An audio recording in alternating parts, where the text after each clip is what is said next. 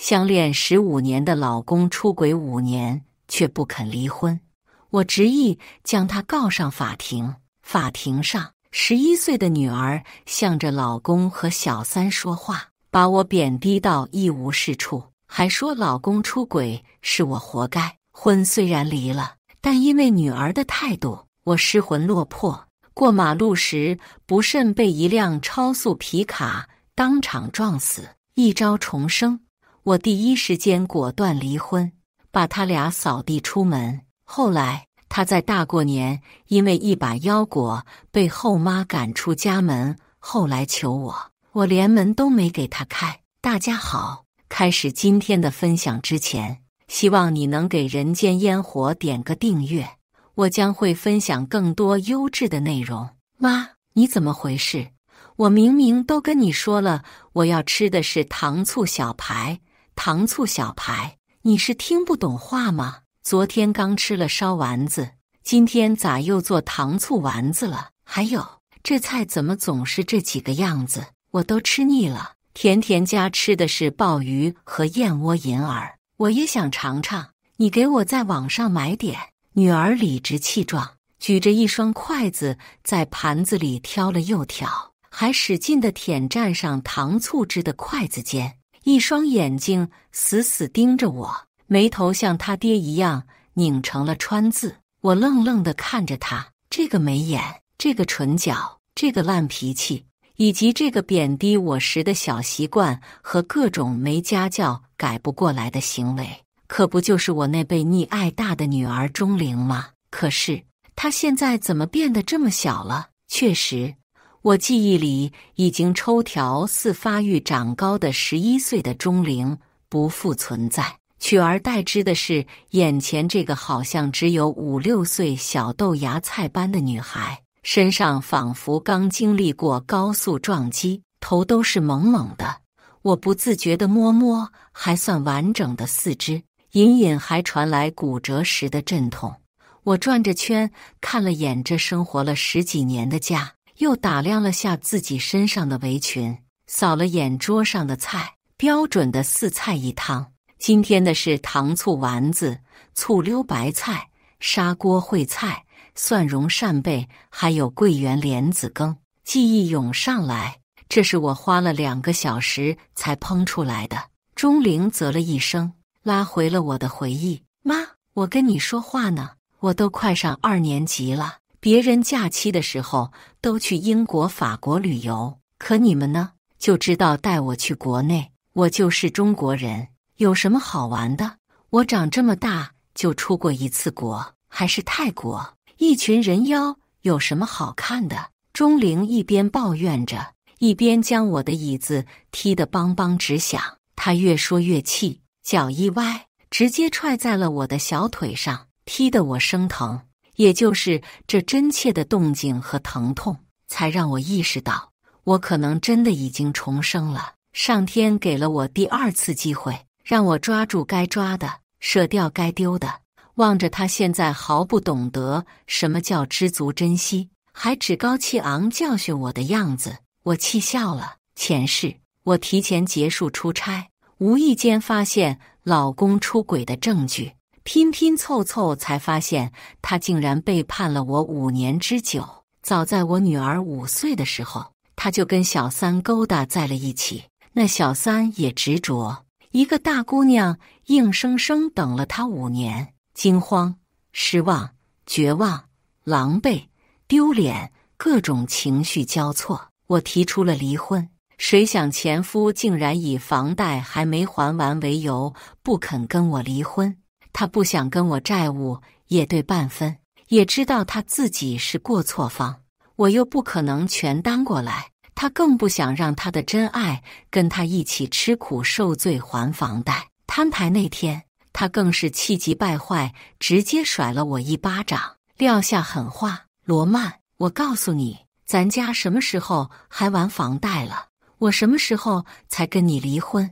离婚还你自由，你想得美！你不是知道了吗？正好，我也不用每天偷偷摸摸的了，咱俩就井水不犯河水拉倒。我不管你，你也少他妈来烦我。少管老子去哪了！果然，那天以后，他拉黑了我的联系方式，冷暴力我，再也没回来过。无奈，我把他告上了法庭。事已至此，我怎么能让他俩继续这样恶心我呢？没错，这是我第一次进法院，我要起诉离婚。起诉书寄到了单位，他别无选择，只能被迫接受。我们按照开庭的日子去到了法庭。出乎我意料的是，他竟然把原本应该正在上课的女儿也带了过去。我又惊又气。钟仁杰，你疯了是吗？我们离婚，你把女儿带来干嘛？她不用上课的吗？她还这么小，怎么能插手大人之间的事儿？还是你嫌你自己不够丢人啊？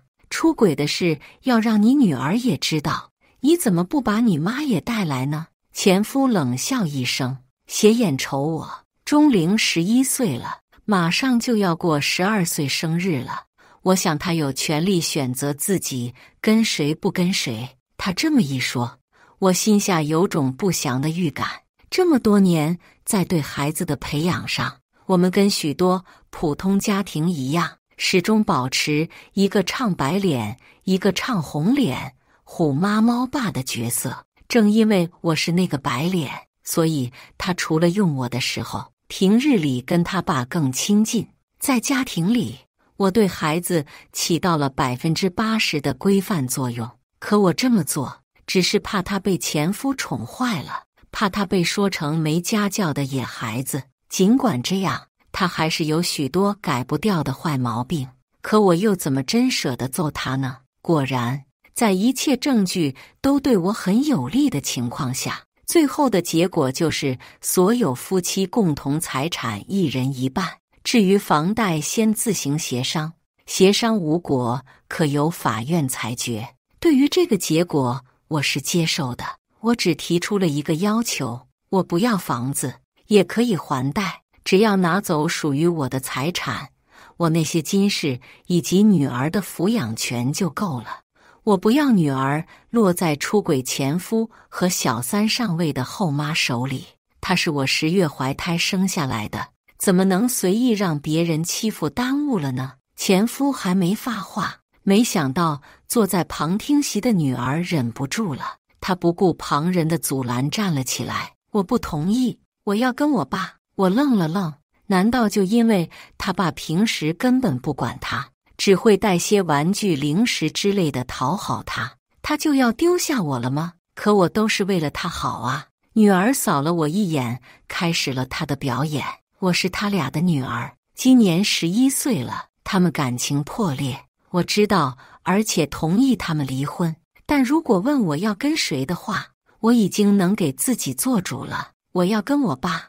我妈没有一个稳定的工作，一个人的时候还经常饿肚子。我跟她在一起毫无保障，她又懒又馋，喜欢吃好的用好的，买奢侈品，每天对我非打即骂。我跟着她还怎么活？这么多年，幸亏有我爸，我才能苟且下来。他就是头尖懒馋滑的蠢猪，他是个神经病，是个贱人。法官，我作为女儿早就知道了我爸爸出轨的事实，我是可以理解的，毕竟家里有个神经病，谁愿意呀？小琴阿姨对我很好，对爸爸也很好，请你让他们离婚吧。我同意跟爸爸一起，让我妈给我抚养费就行了。我跟爸爸是一家人，跟他没半毛钱的关系。听到这些话，我心脏突突直跳。再看到前夫看笑话似的表情，我彻底怒了。他才11岁，他怎么会说这种话？是他教的，还是那个贱女人教的？小琴阿姨，她竟然对破坏自己家庭的女人叫得那么亲昵，更甚者，他们早就见了很多次。被蒙在鼓里的人始终只有我一个，这不是我的孩子，我的孩子不是这种狼心狗肺的人。我忍不住冲着前夫咆哮：钟仁杰，你不是人，你带着小三跟我女儿见面，还给她灌输那种思想，我他妈杀了你！我的律师想拽我，却被我甩开了。法庭上一片混乱，上面的人敲了好几次锤子，才把我喊住，差点要让保安进来维持秩序。我不知道，或许也就是我这个举动和在面对女儿的指责下无法稳定自己的情绪，这点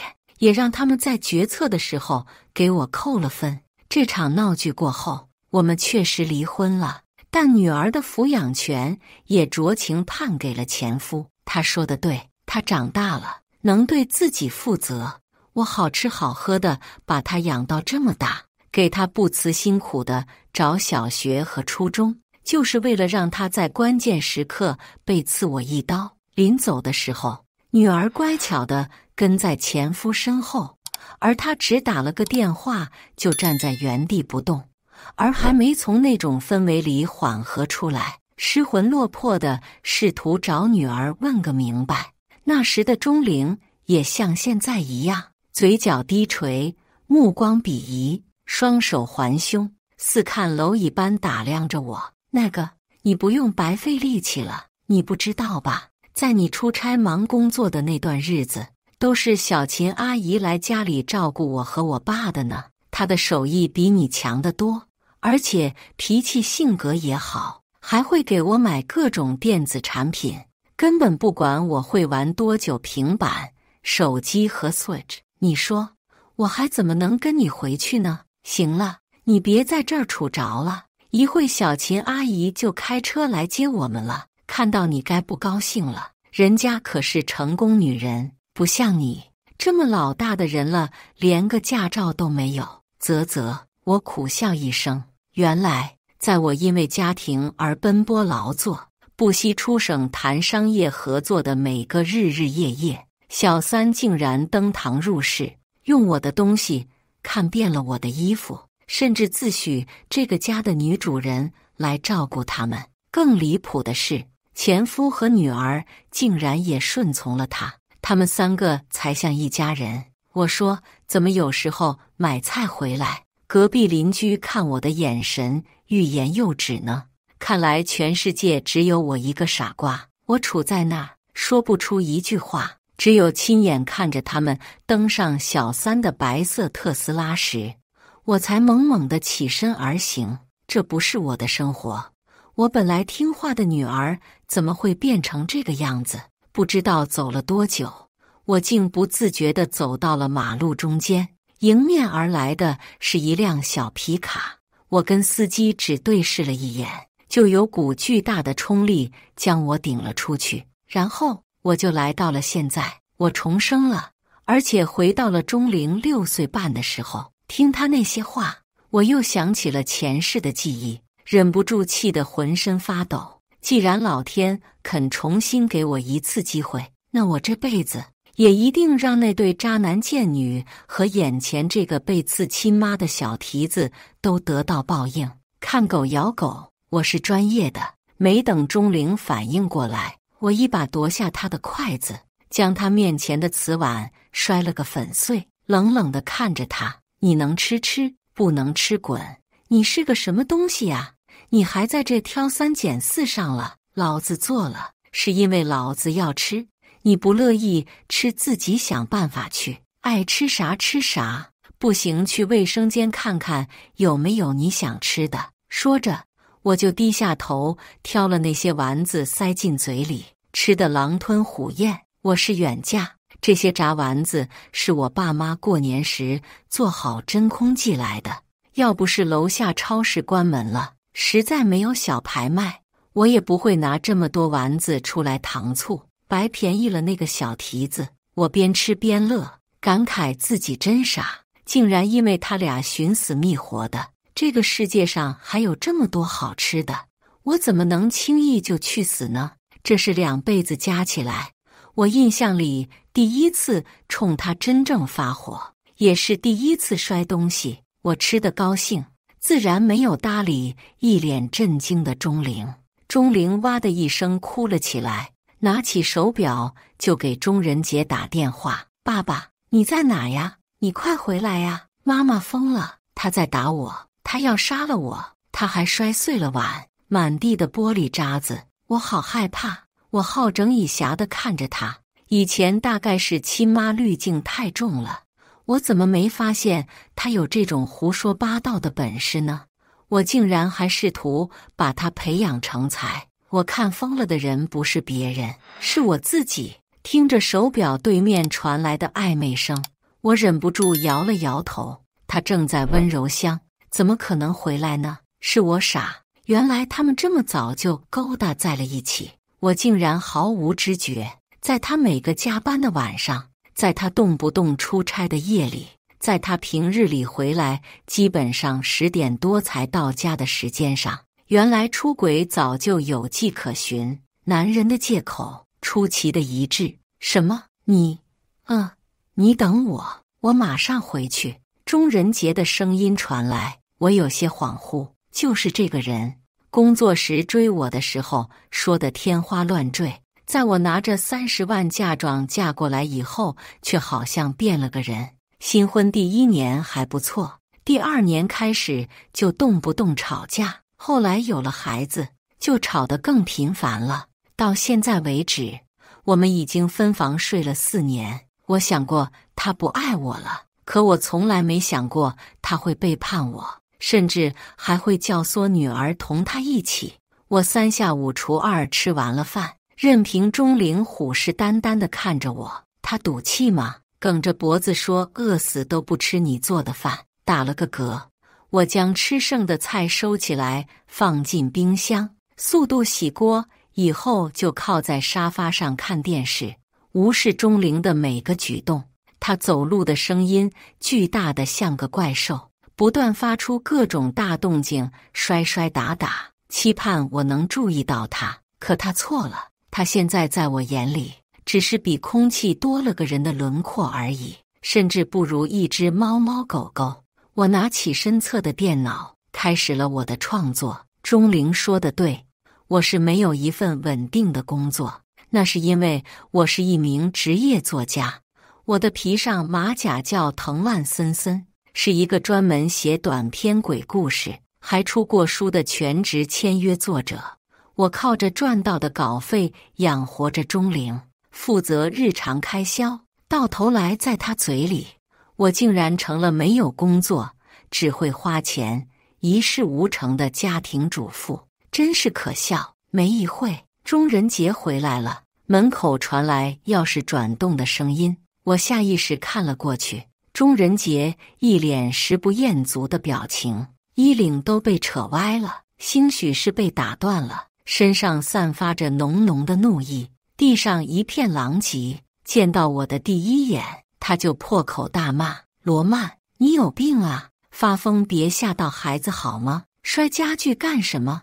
你很有钱吗？还吓得玲玲给我打电话，老子真他妈的想摔死你！他举着巴掌朝我冲了过来，我躲都没躲。他嫌我做的4菜1汤单调无味，不好吃，嫌你没带他去英国法国，他不辨是非。我在教导他关于他提出的问题，我的处理方式是，既然不好吃就别吃了，有本事以后都别吃。我是他妈，还轮得他教我做事了？你呢？他嫌你没本事，没带他出国旅游，你有什么高见？我边打着字边问向钟仁杰，他有点懵，但还是下意识看向钟灵。你妈说的是真的？你就是这么跟我们说话的？钟灵吓坏了，哭着说没有。他说我瞎说，却不为自己辩解。也是，他一个6岁的孩子，知道什么呢？钟仁杰压下怒气，好声好气地劝着钟灵，让他给我道歉，说以后再也不这样对爸爸妈妈了。爸爸妈妈挣钱不容易，他要明白什么叫体谅大人。还是他的话有效，钟灵虽然不愿意，但还是跟我道了歉。我看着那颗毛茸茸的小脑袋，忍不住从鼻尖冷哼出声。这个歉意我担当不起，他不是从上辈子就开始恨我了吗？那我这辈子就让他更恨我点，不亲手把他推到钟仁杰怀里，我就不姓罗。我要看着他们父女反目，要亲眼看看他口中的小秦阿姨能不能对他视如己出。如果他能的话，我头拧下来给他们当球踢。我冷冰冰地嗯了一声，转头道：你年纪不小了，去把那地上的碎片收拾了。扫把在厨房，拿着扫了地，收拾完睡觉去。钟仁杰难以置信地看着我，你今天到底怎么了？发脾气也要有个限度好不好？他才6岁，你怎么能让他收拾玻璃碴子？万一扎手了怎么办？我像看傻子一样看着他。咱们小时候6岁连饭都会做了，他收拾个垃圾怎么了？他比你我少个鼻子还是少个眼呢？别人能做他不能做，真把自己当公主了。钟灵倔脾气也上来了，抹了把眼泪就朝着厨房走去。钟仁杰一把拉住他，自己蹲下身捡碎片去了。钟灵蹲在他身边，父女俩还整得挺其乐融融。等他们收拾完地上的东西，我继续道：一连几天了，想找你都看不到你人影，看来还是你女儿比我面子大呀。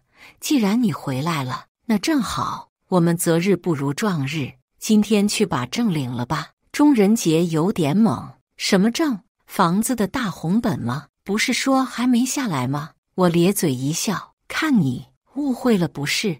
咱俩应该是小红本才对，找你当然是去领离婚证啊，不然呢？我这话一出，两人都惊呆了。钟仁杰平复了一下自己的心情，挤到我身边，讪笑道：曼曼，你这是怎么了？钟灵让你生气，我已经骂过他了，不至于离婚吧？我们都这么多年了，你忍心抛下我们父女俩吗？这个家没有你不行啊！钟灵也眼巴巴地看着我，这个氛围下，他不好插嘴说半个字。我一边盯着电脑屏幕，一边漫不经心道：我发现你这人很双标啊，你都忍心出轨找女人，我怎么就不能忍心抛下你们呢？你出轨的时候怎么不想想我们这么多年？怎么不想想自己女儿这么大了呀？钟仁杰神色一凛，坐直了身子。你瞎说什么？你有证据吗？我看了下身旁脸色发白的女儿，毕竟现在钟灵还小，也没跟小三接触过，没学到乱七八糟的，挥了挥手把她撵回卧室，继而面对渣男：我的证据如果印出来，兴许能砸死你。小三姓秦，在物流公司上班，你每个加班晚回来的日子去哪不用我多说吧？既然你出轨了，那他肯定是你的真爱，你也不想他受伤害吧？咱们好说好商量，我可以给你腾位子，你把该给我的东西给我，该拿走的拿走，我保证你们好好的。我远走他乡，绝对不打扰你们，也不搞臭你们，否则别说他们公司了，我会闹到全世界都知道的。别质疑我，我有我的办法。其实我毫无证据，凭借的只是前世的那点好记性，应该是我太气定神闲了，以至于他大概率是信了。自从我们摊牌后，他就更加光明正大了，不仅成天不着家，而且还带着钟灵玩消失。我自然乐得开心，一下不用看到2个冤种，一个人守着100平米的房子也自由自在，干嘛还要管别人？他们是死是活都无所谓，而我要做的就是等离婚以后，姐就是脱缰的野马，姐想杂耍就杂耍。只是最近钟灵回家以后，身上的首饰、电子产品甚至玩具都多了不少。看来小三为了拉拢他这个盟友，真是下了血本，真是煞费苦心。我以为小三能跟我一样稳住性子，等我什么时候拿到钱离婚了，偷偷摸摸安然上位。可我还是太天真了，他的迫不及待已经超出了我的想象。也是，三姐如果不厚脸皮又无耻的话，一个好好的女孩子怎么会知三当三呢？正是因为她的挑唆，钟灵天天在家对我鼻子不是鼻子眼不是眼的，巴不得我赶紧嘎了。那天我在家疯狂码字赚稿费的时候，他班主任给我打来了电话：钟灵妈妈，你现在忙吗？我扫了眼大概剧情，合上了电脑。不忙，你有什么事吗？班主任啧了一声。既然这样，那我就得说说您了。这次是我们1升2的最后一次班会了。虽然钟灵确实没考好，但你也不能不来参加家长会啊。钟灵虽然说现在坐在里面的是他小姨，但我总觉得眼生。这不给你打电话问问你是什么情况？小姨，我挑眉一笑，她真是叫早了。再过一段时间，大概就变成后妈了吧。我当即穿外套，不好意思的表达是自己忙忘了缘故，一面让老师暂时留下小姨，一面表示我现在就赶过去。打车过去并不远，10分钟我就赶到了。我去的时候，甚至数学老师仍在发言。我看着后排乖巧低头的钟灵，又看了看她座位上坐着的那个年轻女人，那不安分的眼睛打量着其他男性家长。果然，鸡始终是鸡，他为了上位，甚至不惜浪费自己的时间来参加别人孩子的家长会，这种精神真是可歌可泣。我敲了敲门，推开门进去。不好意思啊，老师，我是钟灵的妈妈，来晚了，对不住，对不住啊。说着就要往里走，看到座位上有一个穿牛仔外套的女人时，我装出一副惊讶的样子。啊，您是坐错位子了吗？你是？女人有些尴尬的起身，她看看钟灵，却发现钟灵也一脸震惊地看着我。她迎着大家的眼神，尴尬地笑笑。我是钟灵的朋友，她说她妈妈没时间。女人话音未落，班主任冲了进来。哎，您这话可错了。我刚才问你的时候，你明明说是钟灵的小姨呀，可我看钟灵妈妈的样子，根本不认识你。你到底是谁？来我们这儿干嘛？这么一听，人群炸了，不少人皱起眉声讨着他。一个小孩怎么会有这么老的朋友？谎话也不编得好听点，哪得来路不明的女人？该不会是人贩子吧？趁着家长开放日来骗孩子的。现在骗子都这么胆肥了吗？就是啊，年纪轻轻干什么不好，非得干这个。他要是说不清楚，我们就报警，还反了天不成？得亏钟灵妈妈来了，不然钟灵被带到哪儿，谁能说得清啊？不行，现在就报警，万一以后混进来个真的怎么办？大家七嘴八舌，说的女人脸上黑黑红红的。钟灵毕竟是个小孩，面对大家的指责和质问，她也害怕了，只会低下头装成缩头乌龟的样子。性情的毕竟是个女人，现在也觉得抹不开面，故作镇定道：你们误会了，我也不是什么坏人，否则怎么会坐到这儿来？我刚才一着急说错了，我是钟灵爸爸的朋友，是他说他们都忙，没时间来才让我来的。那个，既然你来了，我就走了。说着，他拿起桌上的包包就准备逃。我恍然大悟般哦了一声，原来是这样啊！我竟然不知道自己没时间呢，还需要找个外人来我女儿的家长会啊？还是说你比我跟他爸爸的关系还要近啊？大家都是成年人，听到这话也都猜出了8、9分，打量着他的眼神也多了几分鄙夷。他又气又骚，撂了句你误会了，就跑出了门。我说了声不好意思，安然入座。笑话，出轨和不要脸的人又不是我凭什么要感到丢人？只是我这么一闹，丢人的就是钟仁杰和钟灵了。可是这跟我又有什么关系呢？钟仁杰咽下了这口气，没找我麻烦，可我咽不下。他欺负人，欺负到眼皮子底下了。我女儿的家长会小三去，这不是啪啪打我的脸吗？我暗地里搜集他俩私会出轨的证据，像私家侦探一样偷拍他们举止暧昧的画面，为的就是在重要时刻给他俩一个大礼。连秦叔上班的地址我都打问到了，不过是个物流公司的小财务，一个月连我稿费的零头都挣不到。真不知道钟仁杰眼下看上他啥了，就因为年轻吗？我一边摇头，一边将他们拖进加密文件夹里，顺带设了个超长密码，除了我没人能打开。无聊刷某鱼的时候，正好看到同城大学生把自己挂了上去，找兼职挣钱。抱着好事儿的心态，我私聊了他，要求只有一个：报复仇人。事成之后，别说100了，500我都愿意给。谁让我就是这种人呢？只要能给他俩添堵，我就高兴。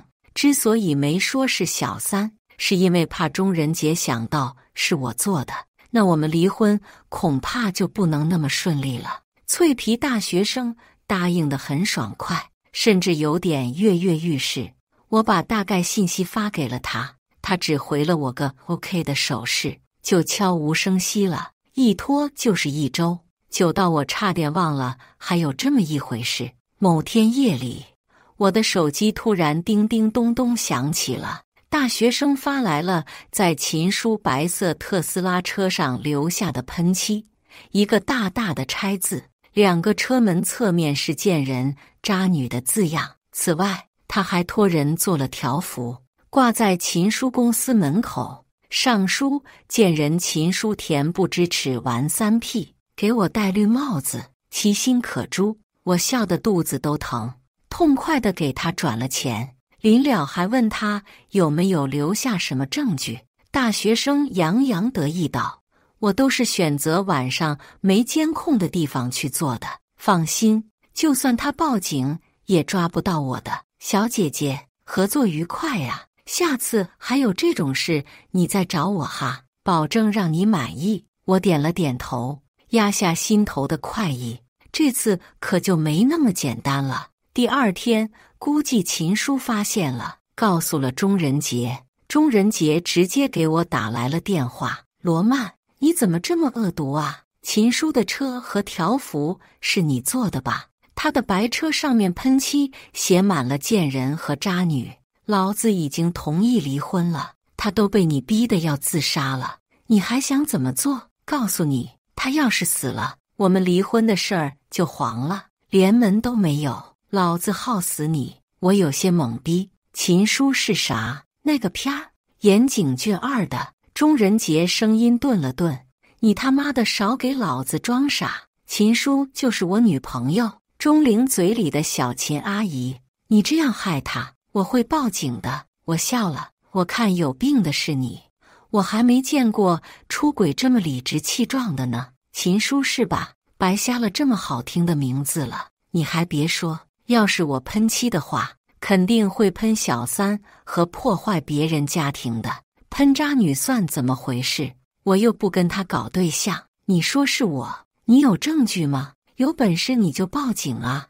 你打电话是排除法呀，还是试图让我自证啊？告诉你，门都没有。你说是我做的，那你拿出我做的证据啊！没有的话，我可是已经录音了，我要告你诽谤的。你有在这儿跟我浪费的时间，不如问问你亲爱的女朋友，看看她在你之前好过几个人，被谁这么报复了吧？真是搞笑，还没见过加害人来骚扰受害人的呢。你要是再不分青红皂白打电话骂我，我就报警了。我可没吓唬你，咱俩现在没感情了，对我来说你就是个陌生人。被陌生人指着鼻子骂我还不能反抗了。我洋洋洒洒地说完，没理会钟仁杰的反应，就挂断了电话。这么多年了，我很放心，因为我的自信。他那么一个自以为是的人，一定会用自己引以为傲的自信和第六感排除我的。况且他只是怀疑，从哪找证据去？果然，这个哑巴亏他们咽下了，也没再骚扰过我。这口气我也出了，后续也没怎么针对他俩。秦叔在公司已经社死了，听说食不下咽，短短几天就瘦了6、7斤。他能继续工作下去，除了没钱会饿死外，恐怕就是因为自己脸皮厚了。至于钟灵，大概是上次家长会的事让他在全班面前丢尽了脸，以前关系好的小朋友也不跟他玩了，每天回来都是灰头土脸的，不知道是被校园霸凌了还是怎么的。总之话越来越少，我跟他相处的时间也越来越短。有几次他想主动跟我示好，甚至抱着自己的枕头被子来找我睡觉，都被我拒绝了。他后来也再没找过我。有时我也会想，她毕竟是我的女儿，我这么对她心里也不好受。可我一想到前世她在法庭上的嘴脸，以及她不断惦记我车祸死后赔偿给我父母她姥姥姥爷的死亡赔偿金，甚至不惜跨越城市多次上门抢要，还出言骂我爸妈，我就压下了那点好容易泛起来的可怜。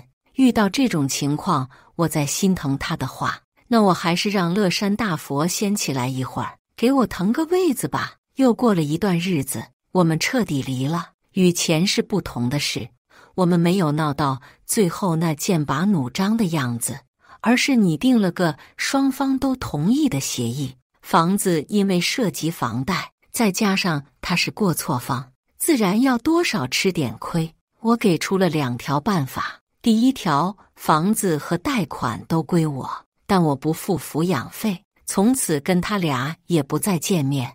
他带着40%的共同财产和女儿钟灵滚蛋。第二条，房子、贷款和钟灵归他，我带着60%的共同财产离开，每个月给他1000元的抚养费。我相信他会选第一条的。房贷每个月5000，以他的工资可不是个小数目。他刚离婚就不说了，再背上贷款，秦叔疯了才会嫁给他。而且秦叔有车有房，虽然是租的，不过也能暂时让他去过渡一下了。他也不算毫无退路。果然，他毫无迟疑地在权衡利弊下选了前者。我点点头，这笔房贷对我来说是小意思，在我承受范围里，还能拿套房，远离那些恶心的人，这买卖太划算了。签字以后，我们算是尘埃落定了。把该办的手续都办完后，我松了口气，接过我的红本本。恭喜你自由了呀，钟先生。大概是我的笑容太明媚自在了，他有些不适应，拧着眉毛看我。罗曼，你就没有一点舍不得我吗？他脑子瓦特了，还是吃上疯狗肉了？这话也能拿来问我？我翻了个白眼。给我个地址，我把你们的东西寄走，以后钟灵也不回我家了，所以你们都再也别出现在我家附近了哈。我嫌晦气。钟仁杰没吭气，也没反驳，只是默默给我发了个地址，叹了口气，扬长而去。手机一响，我低头一看那个熟悉的地址，笑出了声。可不就是秦叔租的那个老破小区地址吗？离婚后的日子自在又明媚，我不用困在柴米油盐里，也不再为了钟灵加减乘除的数学问题始终学不会而犯愁。工作之余，我把大把的时间花在提升自己上。我开始健身、读书、学烹饪、学插花、学街舞。我把自己一切可利用的时间都用了起来，根本无暇顾及除我之外的人。是的，到了30多岁的年龄，我才反应过来，我应该好好爱自己了。一边跟着老师的指引做瑜伽，我一边吐气，心想，前世的我怎么就能因为一个出轨男和白眼狼女儿丧失理智，丢了自己的性命呢？早知道单身这么爽，我当初干嘛还要嫁人生子？又是恐婚恐育的一天哦。我不知道他们一家3口的日子过得怎么样，不过以我对女人的了解，空降一个这么大的女儿在身边总是有些碍眼的。如果10天半个月见一次还行，可要是天天住一个屋檐下，那矛盾可就大了去了。我觉得哈，秦叔以前温吞细语地对待钟灵的日子一去不复返。钟仁杰不在的日子里，他绝对不会搭理钟灵半句话。这几个月，钟灵偷偷给我打了好多电话，起初我还接一接，可他每次的言语都差不多，不是知道错了，想回来，就是我没钱花，给我打钱。可惜他错了，我们的协议白纸黑字写得清楚，我还要还几10年的房贷，这里面有他爹的一半，怎么有多余的钱抚养他呢？我又不是 ATM， 况且他变成什么样，早就与我无关了。我10月怀胎生下的女儿，月子里为了为她忍着刀口的疼和乳头皲裂的痛，白天黑夜的陪她颠倒度日。我一心一意看着她，甚至不惜荒废了自己的事业，断更了好长时间，也丢了好多流量，但我不后悔。我承认我或许平时是对她严了点，可从来没有一点不尊重过她，虐待过她。有哪家的孩子从来没被家长教训过呢？可秦叔呢？仅仅使了1年的糖衣炮弹，就把他招入麾下。他不是有堪比亲妈的小秦阿姨吗？哪轮得到我操心了？转眼就过年了，我洋洋洒洒的买了一堆装饰用的东西，把家里布置的年味十足。大年30晚上，我买了点楼下饺子馆的饺子，又大鱼大肉的点了几个外卖，都是我爱吃的菜：辣子鸡、麻婆豆腐、毛血旺、水煮肉片。一个人美美的边吃饭边看春晚。老实说，从怀孕的时候要控制食欲，到生下吃不了辣的中龄后，这些菜我已经好久没吃过了。现在我终于也能为自己活一次了。正高兴的时候，大门被笃笃敲响，我愣了一下，调小了电视声音。现在来我家的，难不成又是那2个冤种啊？我扒在门上看了下，果然是钟灵。他够不到我的门铃，只能使劲敲着门，敲了半天我都没回应。在他忍不住准备走的时候，我的声音传了出去：大过年不在自己家待着，跑我这儿干啥？钟灵一下扑在门上，哭了出来：我没有家了，妈妈，我没有家了，那女人查出来怀孕了，他们不要我了。我心头一跳。本来秦叔就不怎么待见钟灵，这下他俩有了自己的孩子，往后他的日子只会更难过，夹杂着前世的记忆。我略感复杂地叹了口气：玲玲，你早该知道的，这是在你选了他们以后就板上钉钉了，以后你们的事真的跟我没关系了，别再来了，否则让你爸怀疑是我教你什么了。我没打算给他开门，也并不准备同情他。诚如我所说，这些事他就算不明白，也要明白这世上只有一个人会爱他，那就是自己的亲妈。或许上辈子我死后，钟灵的结果也是这样，不过我也不知道了。可钟灵一点没打算走，她倚在门边，慢慢地滑下去，跪坐在地：妈，我知道我错了。你不知道，秦叔就是个坏女人，她之前对我的好都是装出来的。在她洋洋洒洒、哭哭啼啼的讲述中，我大概拢出了一个完整的故事。我们离婚后第2天，他们父女俩就搬进了秦叔的房子。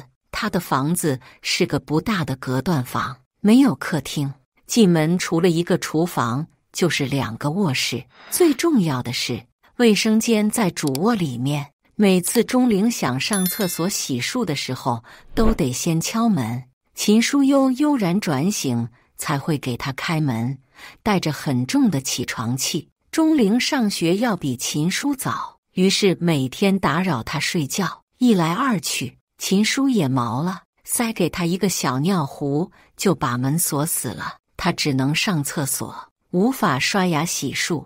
每天上学都是灰头土脸的，嘴里还有隐隐的臭味。同学们离他更远了，还有不少人因此笑话他、欺负他。这只是9牛1毛，失去房子的钟仁杰在秦叔面前也无法像以前一样辉煌了。秦叔动不动就跟他生气吵架，等他去哄，正在兴头上的钟仁杰自然肯，没一会就抱着他酱酿酿去了。两个人完全无视了在一旁的钟灵，有好几次甚至当着他的面就滚到了一起。温存过后，在钟仁杰面前，秦叔为了彰显自己好后妈的角色，3天2头点外卖和各种高热量食物，远没有我之前的荤素搭配和4菜1汤那么健康。钟灵刚吃过饭就被撵回去睡觉了，时间久了竟然也胖了几10斤，那堆肥肉将她坠得不长个儿，甚至还发育早熟了。没过多久，秦叔天天反胃想吐，果然查出了怀孕4周。最高兴的人是钟仁杰，这么多年他一直想要个儿子，没想到在女友这里实现了。说起来，知道我当时生的是个女儿，他虽然没有很明显的不开心，但在起名时也只是把原本给儿子起的钟灵改了个字，变成钟灵，丢给了女儿。自从知道自己怀孕后，在他眼里，钟灵连呼吸都是错的，做什么都不对。他起床的动静大了点，被说成故意吓唬秦叔；他晚上写作业点灯熬油，被说是不想让秦叔早点休息。就连他不肯再吃外卖，想吃点清淡的家常菜，都被秦叔指着鼻子骂：“你疯了，让我一个孕妇去闻油烟给你做饭呢？我看你就是不想让我给你生个小弟弟，怕分走了你爸的疼爱。”钟灵，我以前怎么没发现你是这种人啊？自私自利，跟你妈一个德行。钟灵哭哭啼啼地向钟仁杰告状，他也只是淡漠地看着他。你阿姨怀孕了，情绪难免起伏，你不要招惹她。我给你钱，你想吃什么自己买去。你这么大了，不要总是指望大人，应该学会独立了。钟灵接过钱，准备离开，钟仁杰又叫住了他。哦，对了，你当初因为一口饭为难罗曼，我也知道。你秦阿姨跟她不一样，头3个月是危险期，你秦阿姨要是回来告我你针对她，我就扒了你的皮。钟灵绝望了，他从来没想过一向偏爱自己的父亲现在会说出这种话。每天晚上听着隔壁传来的欢声笑语，他都是哭着度过的。他顿了顿，向我吐槽，他这次离家出走只是因为一把腰果。我倒吸了一口气，平日里我家桌子上摆着的这些东西他从来不放在眼里，我就算再管他，什么时候会因为一点腰果骂他，甚至怂恿前夫把他赶出家门的？我攥紧了拳头，怪不得人家说有后妈必有后爹，现在还没领证呢，就是这样。等生下孩子以后还不知道要怎么样呢。年30晚上，他们也摆出了家家必备的果盘，小小的6格里放着诸如开心果、腰果、杏仁之类的东西。钟灵先是吃了点瓜子，觉得太咸了，灌下去一杯水后又开始吃腰果。他年纪小，又是在家里，顾不上太多讲究，只觉得一颗颗拿有些费劲，索性伸手进去取了一把。小孩的手能有多大？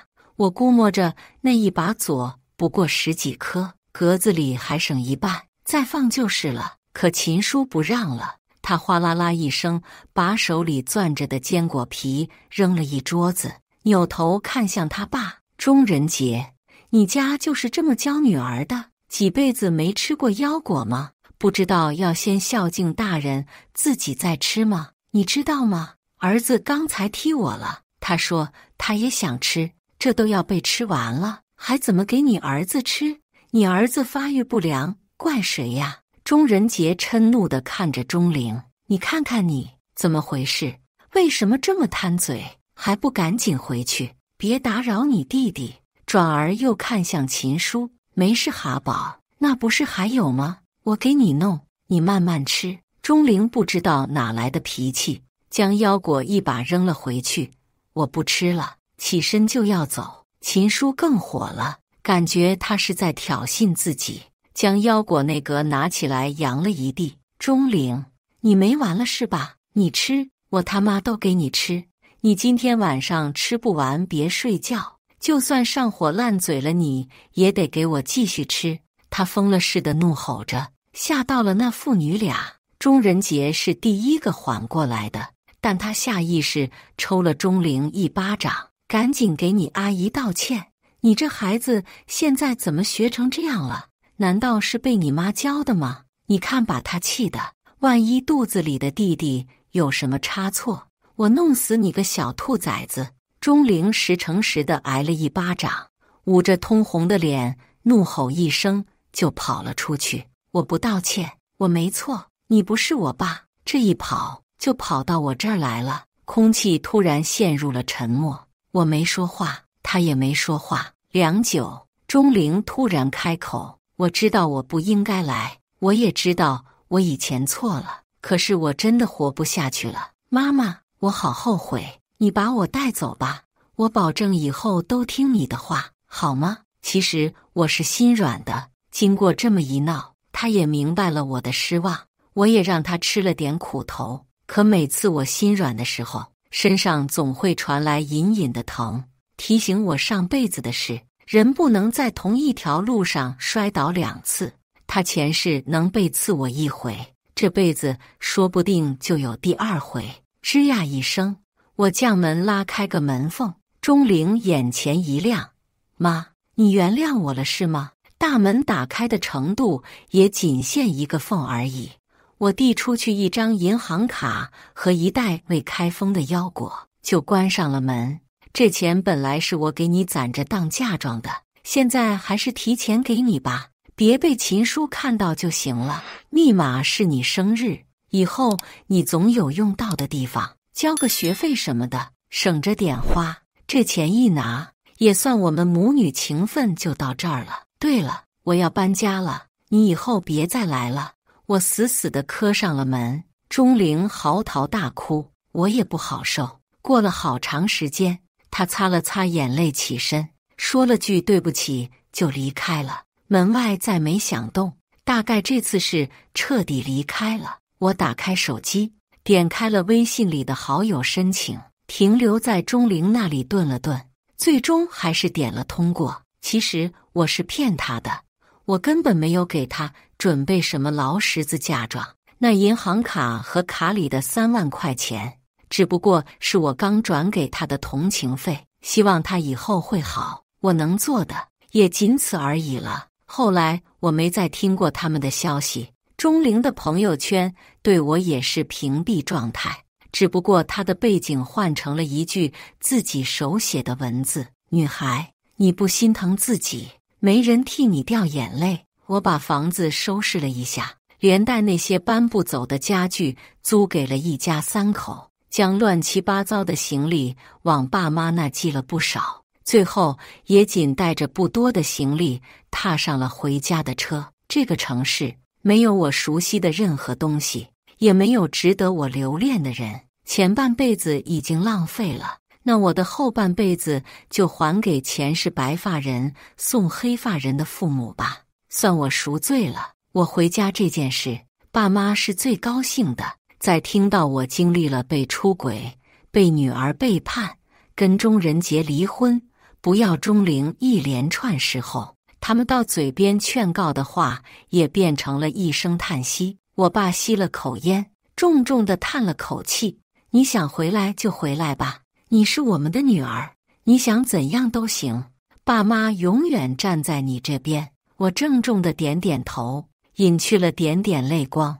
在家的日子慵懒惬意，我仿佛又过上了出嫁前衣来伸手饭来张口的日子。哪怕我现在是个马上奔4的中年妇女，我写的东西也登上了某平台前3榜单，每日流水收入更是翻倍。闲来无事的时候，我偷偷搞事，将那会搜集到钟仁杰和秦书通奸的证据一人一份，分别发到了他们公司的邮箱里，期待好事发生。钟仁杰用脚趾头想，都知道是我做的，我害得他们两口子双双丢了工作，准备去我那儿闹事儿。可他不知道，租我房子的人是半个黑社会。他去的当天，人家就已经告诉我了，说有个男人上门闹事，不过好在已经解决了，顺带还警告他原房主已经出国了，让他没事别过来骚扰他的家人，也少给自己找麻烦。我在心底默默竖了个大拇指，这是干得漂亮，不愧是我斟酌已久的租户。因为这事儿办在了我心上，我又降了降他们的房租，日子就这么平淡的这样过了下去。我一面做着自己的事儿，一面将在家陪伴父母的日常生活拍成 vlog 发出去，也收获了一波粉丝。最早关注我的人 ID 叫小铃铛，头像是一个自己撑着伞的小女孩。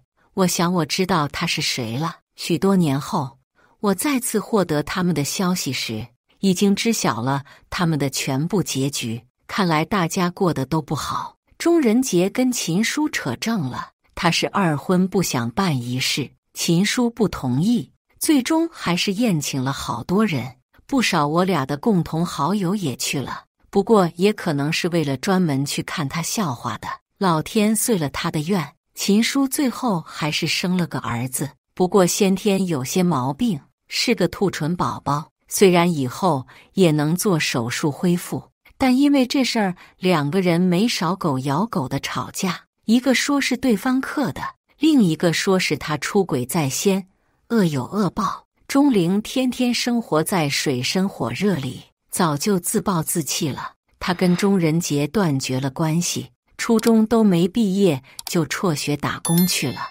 听说现在跟人家合伙开了个连锁奶茶店，生意也还行。我叹了口气，原本就算钟仁杰犯错了，可钟灵的结果不该是那样。他是可以在我的安排下顺利上学的，我甚至会找关系让他一步步升上最好的初中、高中。他可以在自己的努力下考上大学，出来做自己想做的事，成为自己想成为的人。可这都是他自找的，这大概就是传说中的一步错步不错吧。结尾，在我陪伴了双亲20年后，90多岁的父亲终于寿终正寝了。我通知了钟灵，在他的葬礼上，20多岁的钟灵也来了。我年纪大了，头发丝也白了点，但这么多年也始终未找人家，不为别的，我只是怕万一跟别人在一起了，给人家生下了孩子，万一我所经历的一切都是一场梦呢？那我要怎么面对我第2个孩子？只有把这些扼杀在摇篮里，我才能放心。棺材前，钟灵长跪不起，默默流泪，嘴里止不住地叫着老爷。来吊唁的人都抹着眼泪，默不作声。等我安顿好母亲和客人，忙完了一切，才能赶在饭点去看看他。他长成了我不敢认的样子，长高了，也累瘦了，学会了化妆和打扮，红彤彤的眼睛让人看了心疼。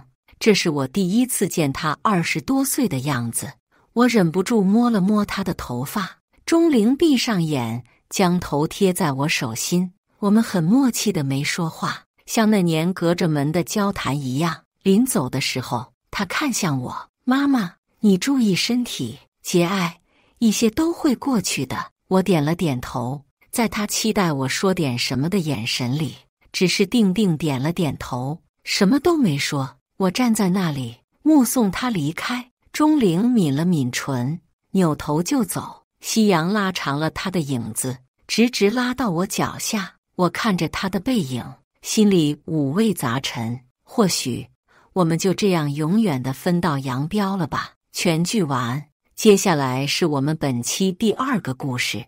从医院出来，我心情忐忑，指不定啥事都没呢。你别这么紧张，徐丽安慰我，我就怕真是我的原因。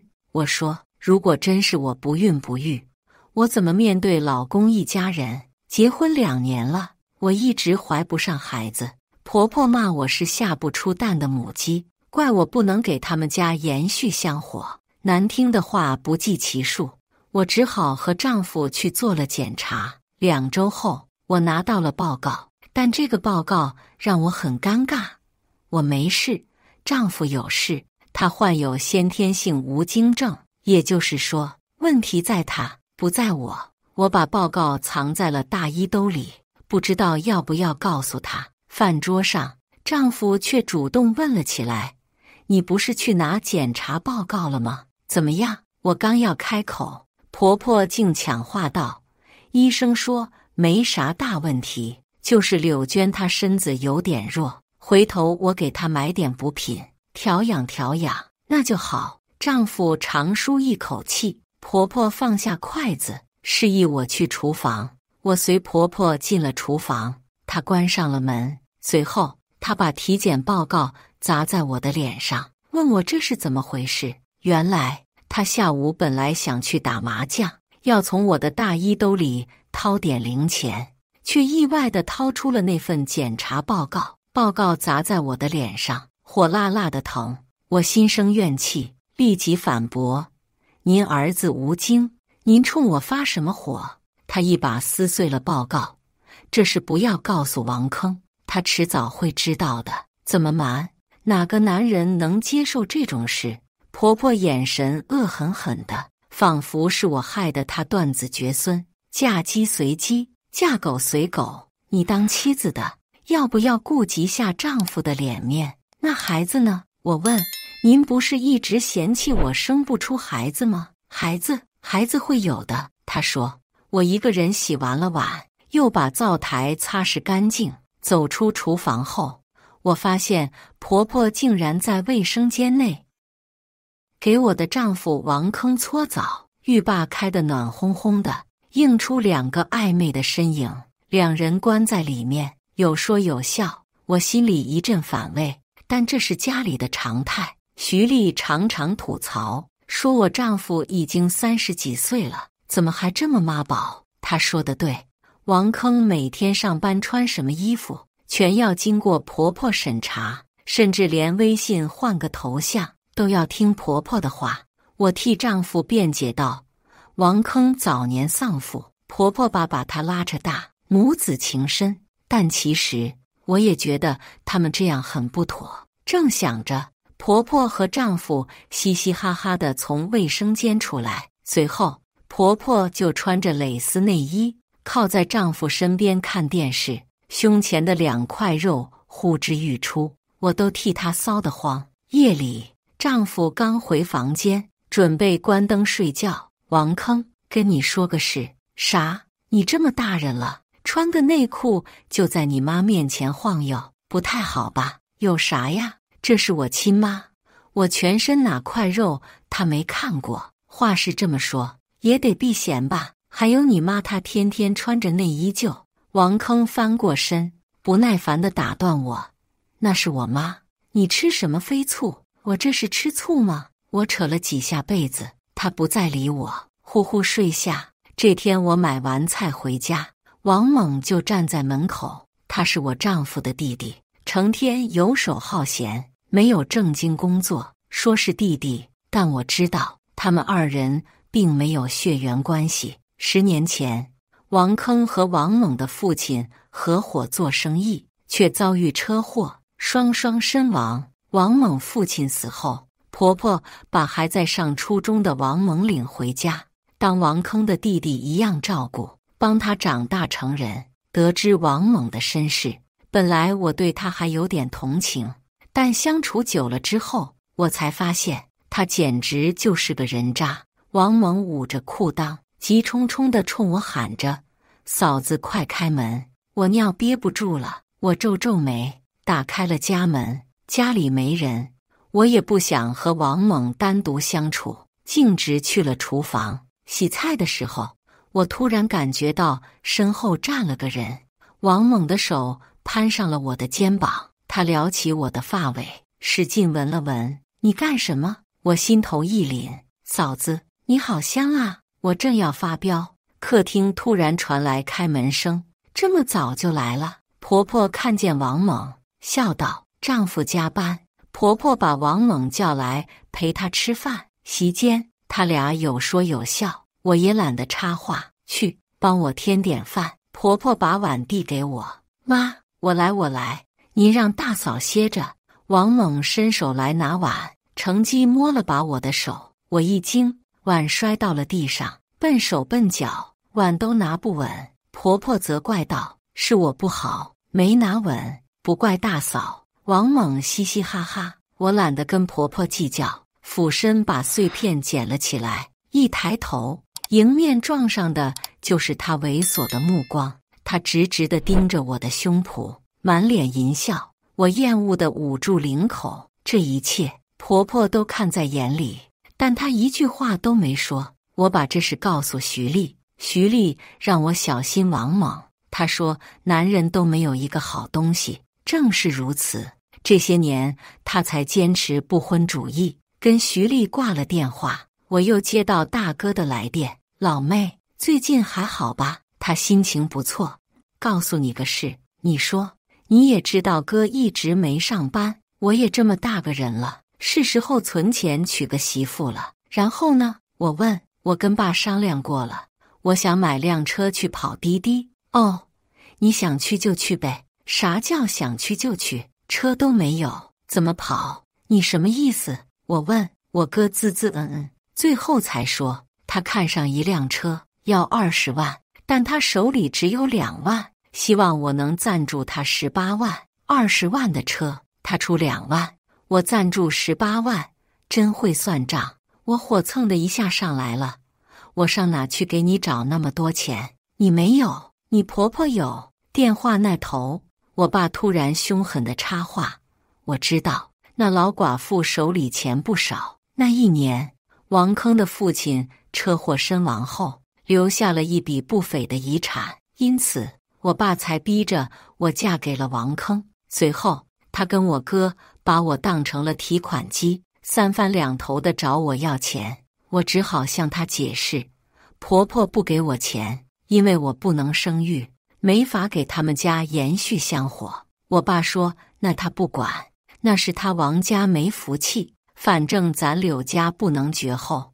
只要我哥这工作搞定了，他就能给我哥安排相亲，回头再生个大胖小子，小日子过得美滋滋。我爸限我1周之内把钱打给他们，否则就要上门来闹。闹就闹呗。我没好气地挂了电话，反正丢人的又不是我。令我出乎意料的是，整整1周，他们一个电话都没打给我，这反而让我觉得有点不安。直到这天，手机铃声突然响起，我拿起手机一看，是我婆婆。你在哪呢？婆婆问。在家，跟徐丽聊天，马上准备做饭，让她走吧。婆婆说，今天是你和王坑的周年纪念，我给你俩订了个房间。我才想起，我和丈夫结婚2周年了。王坑呢？他去了吗？他还在加班，待会就到，你赶紧来。白云酒店801。挂了电话，我只好向徐丽解释。徐丽听完后，竖起大拇指，说，我真佩服你婆婆，连开房的事都要替她儿子安排。可谁知到了酒店，我才发现丈夫没来，反而是婆婆坐在里面。她递给我一瓶水，谢谢吧，我差不多回去了，你在这等王坑下班。我喝了一口水，送走了婆婆。刚躺在床上玩了会手机，突然我听到了刷卡的声音，我以为是丈夫要来了，忙捋了捋头发，起身去接。但出现在我面前不是的丈夫，而是王猛。嫂子，等急了吧？王猛笑得一如既往的猥琐和下贱。你干嘛？我刚开口，随后突然觉得全身发软，站都站不直了。王猛一把搂住我的腰，倒地的时候，我看到了站在走廊拐角的婆婆，她朝我阴笑着，我才意识到她在那瓶水里给我下药了。王猛搂着我，一步步走回到房间里，一声巨大的关门声把我和外界彻底隔绝了。王猛把我放在床上，随后他脱光了衣服，只剩一条内裤。你干嘛？我是你嫂子。我试图推开他，但浑身无力。我越这么说，他仿佛越兴奋，一只手在我身上乱摸，另一只手疯狂撕扯我的衣服。嫂子，你的身子比头发还香。他在我的脸上乱亲，我求救的声音微乎其微，渐渐被他的喘息声盖了下去。我求救无门，只好闭上了眼。可这混蛋却用手撑开我的眼睛。嫂子，你得看着我呀，你不看我，我都没那么兴奋了。他伸出舌头舔了舔我的脸。王坑真是个废物，他不能让你怀孕。让我来吧，弟弟让你爽。不要，求你。我仍然没放弃求救。算你倒霉，替王家还债来了。嫂子，你哭的样子真性感。这一夜，一个猥琐的男人趴在上面，喘着粗气；一个满眼泪水的女人绝望地躺在下面，生不如死。等我完全清醒的时，已经是几个小时后了。那个畜生早已不见了踪影。婆婆坐在床边，漫不经心地刷着手机。我抓起一个枕头朝她丢了过去。你还是人吗？居然给儿媳妇下药！我要报警！她接过枕头，捋平皱褶放在我旁边。爱抱抱呗，到时候我就说你勾引王猛，被我这个婆婆抓了现行。哦，虽然王猛不是我亲儿子，但好歹他也算是我王家的人。我的手立在空中，目瞪口呆地看着他。知道吗？你哥特喜欢那车，进了 4S 店就不想走。我帮他们交了定金，3天内补足尾款。只要你答应把孩子生下来，那车就是你哥的。但如果你不愿意的话，你威胁我。我懵了。要是你哥的车黄了，你觉得你爸会怎么骂你？婆婆伸手替我将碎发别到了耳后。柳娟，你也知道王坑就这样了，生不出孩子，你就听婆婆的，行行好，把孩子生下来，这样既可以保住你丈夫的脸面，也能帮我们延续香火，还能给你哥买车，皆大欢喜。你说呢？我沉默了。接下来的日子里，我整天心神不宁，不知道该不该生下这个孩子。直到某天，婆婆递给我一根验孕棒，2根杠慢慢浮现，我心中五味杂陈。婆婆高兴极了，我则待在卫生间里，迟迟没有走出去，直到王坑兴奋地跑进来问：娟，你真的怀了？我嗯了一声，丈夫把我抱起来，原地转了好几圈。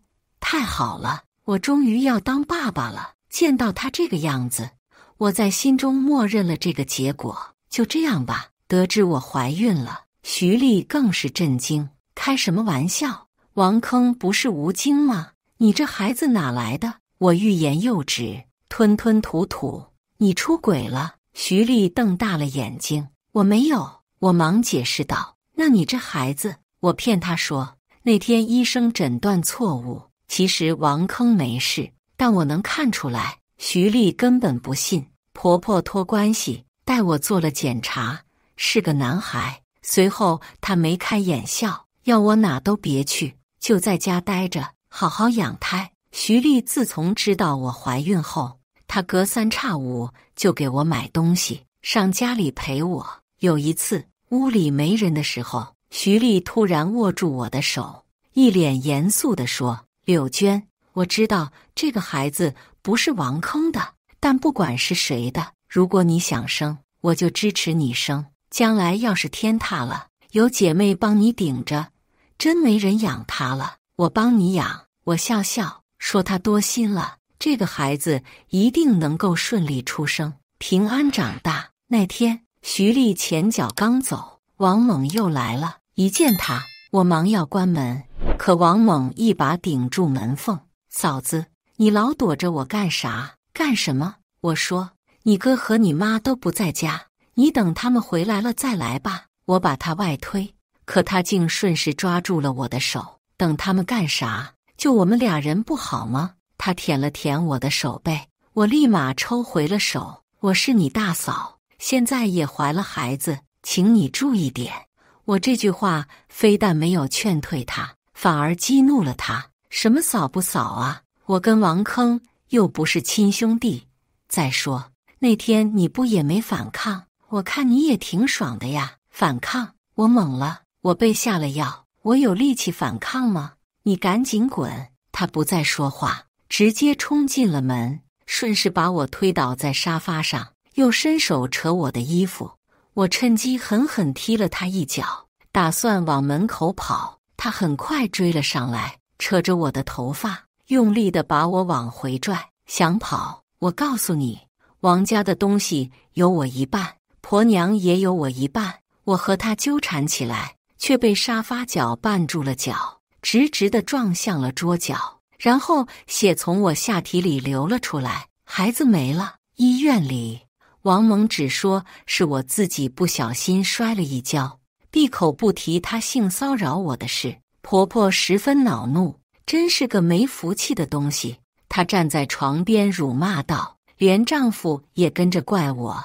柳娟，你到底会干啥？一天天在家啥事也不做，班也不要你去上，怎么连肚里的孩子都顾不好？我爸也赶到了医院，但他们第一件事不是心疼我，而是点头哈腰的给我婆婆道歉。亲家母，王坑，你们别生气，别急，柳娟还年轻，还能生的。婆婆不搭理他们，我爸觉得丢人，冲到病床前，抬手就给我一个耳光。医生护士连忙赶来，才将我爸拉开。徐丽看不过去，和我爸吵了起来。关你啥事？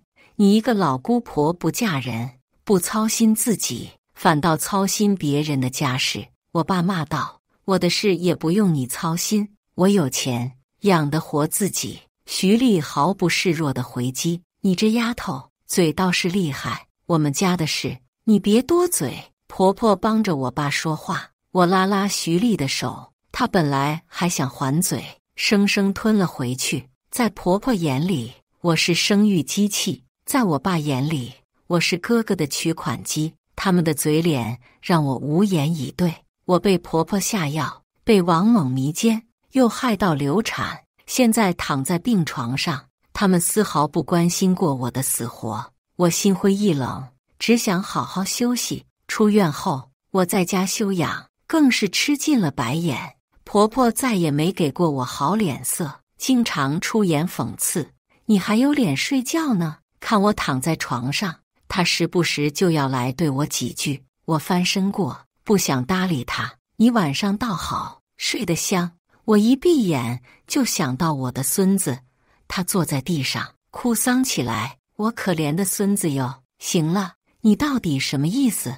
我问。杀人犯！婆婆骂道。柳娟，你杀了我孙子，他的鬼魂会来找你报仇的，神经病！我在心中怒骂。我被他搞得神经衰弱，经常半夜做噩梦惊醒。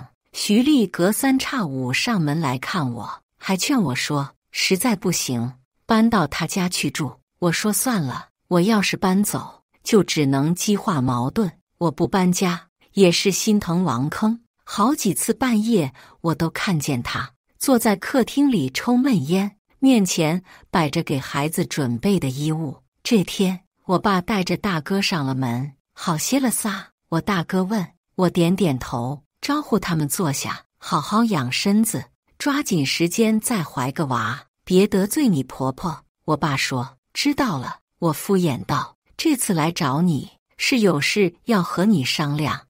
我爸把礼物放在茶几上，瞟了我一眼，无事不登三宝殿，不用说，肯定又是要钱。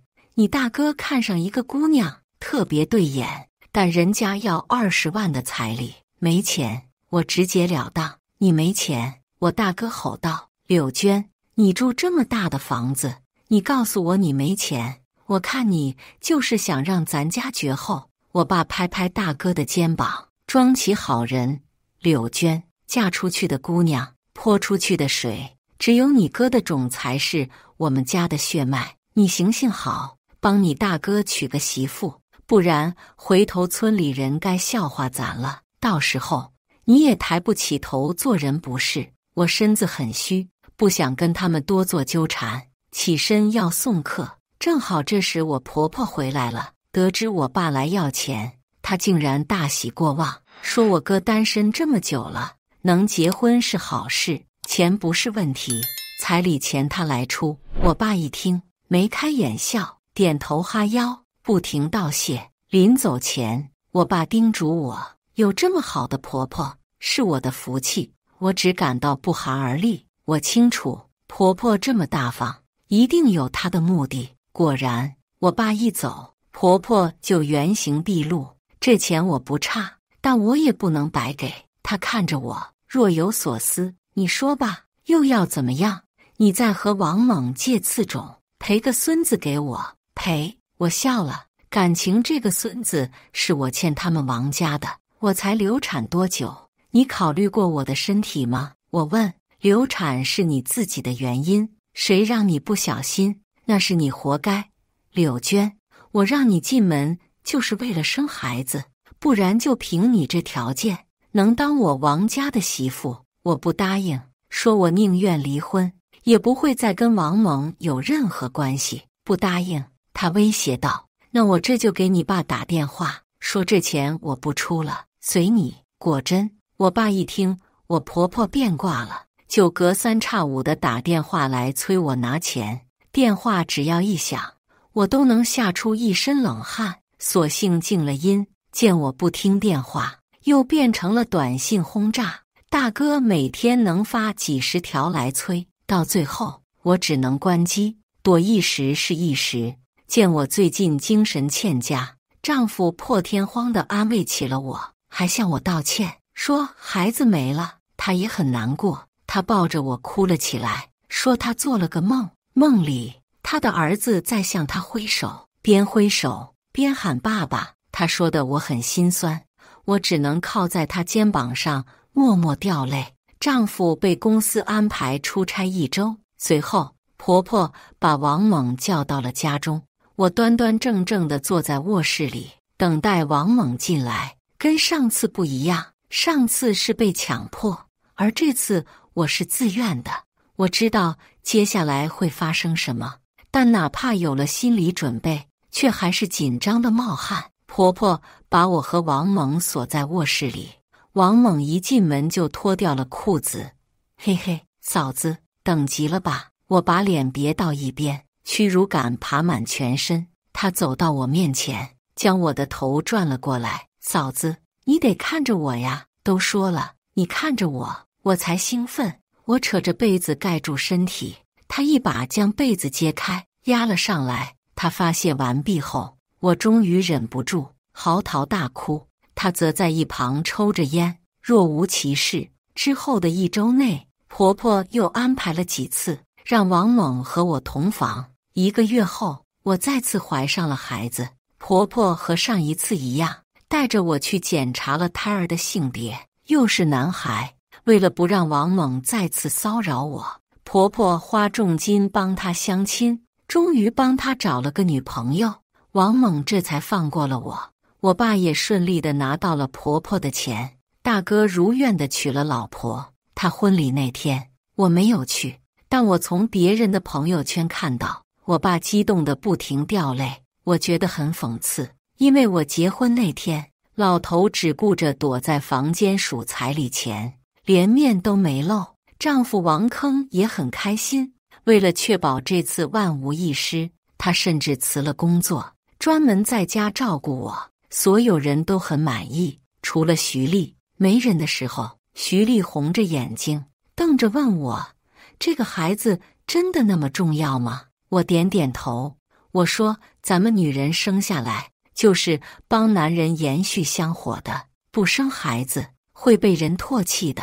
他骂我迂腐，但又不忍心对我过度苛责，只好看着我的肚子不停地叹气。就在我以为一切就要风平浪静时，老天又给我开了个玩笑，我生了个女儿。后来我才知道，当时做检查的医生拿错了报告，听说是个女儿。婆婆勃然大怒，她冲进病房，毫不客气地指着我骂，果然是个没福气的晦气女人，生不出儿子。原本想沾孙子光的我爸也瞬间吃了瘪，他一脸谄媚的道歉，是柳娟不争气，但现在不还有二胎政策吗？还能生。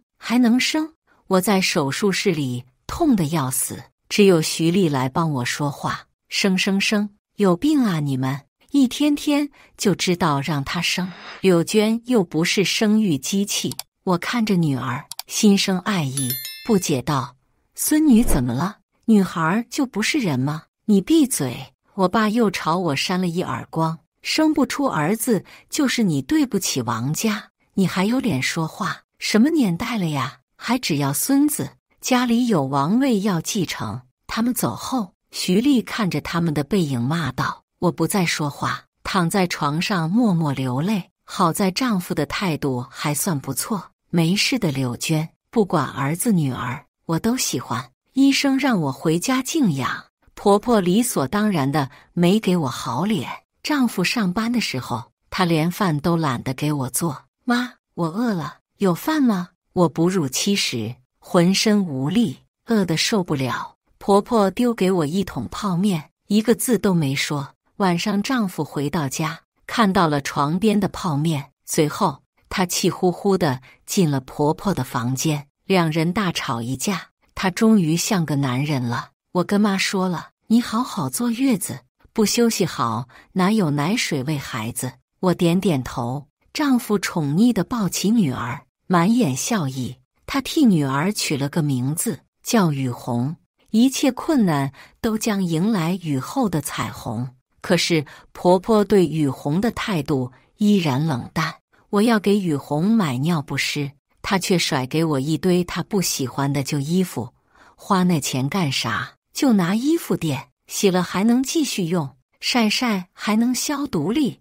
我气不过和她吵了起来，她直接骂道：你要生个孙子，我还能给你点脸，现在生个赔钱货，还敢提意见？爱用就用，不爱用带着那个小丫头滚出我们王家。几天后，徐丽带着几箱尿不湿和奶粉来看我，她问我接下来打算怎么过。我说再怎么样，雨虹也是王坑的孩子，为了她，我也得忍气吞声地过下去。徐丽摸着雨虹的脸，说何必呢？几年过去，雨虹渐渐长大，越来越可爱。每当她奶声奶气叫妈妈，我都觉得一切都值了。可某一天，婆婆却再次动了借种的想法。那天，我正在陪雨虹玩，婆婆突然走进客厅，她递给雨虹一个棒棒糖，然后漫不经心地说道：你再跟王猛借个种，